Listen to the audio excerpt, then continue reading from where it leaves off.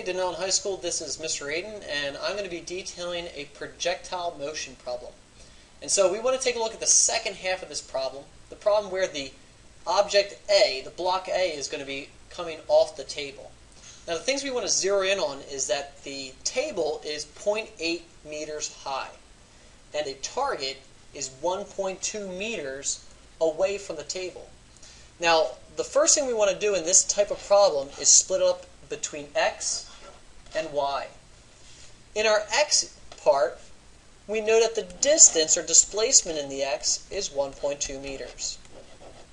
We don't know anything about the time. We don't know anything about the speed that it left the table, but the only equation we can use in the x is Vx equals dx over t, because we know that the object will be moving with a constant velocity in the x direction. Now, what do we know about the y direction is we know the displacement in the y, or the height, is 0.8 meters. We also know that in the y we have the acceleration of gravity, which is 9.8 meters per second squared. We also know that the initial velocity in the y is 0 meters per second. And that's going to really help us out to be able to find the time.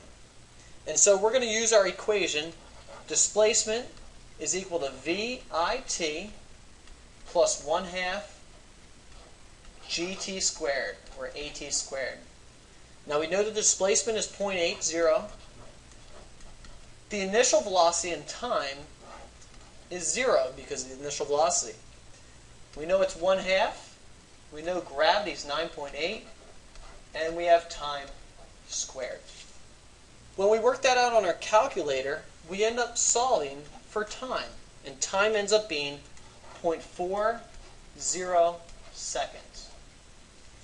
Now, something we know about time, time is the same in the y as in the x. It's the only thing that's the same in the y and the x. And so when we use Vx is equal to dx, that's 1.2 meters, divided by time, 0.40 seconds, we end up finding the velocity in the x to be 3.0 meters per second, or 2.97, which if you look at the significant digits will end up being 3.0 meters per second.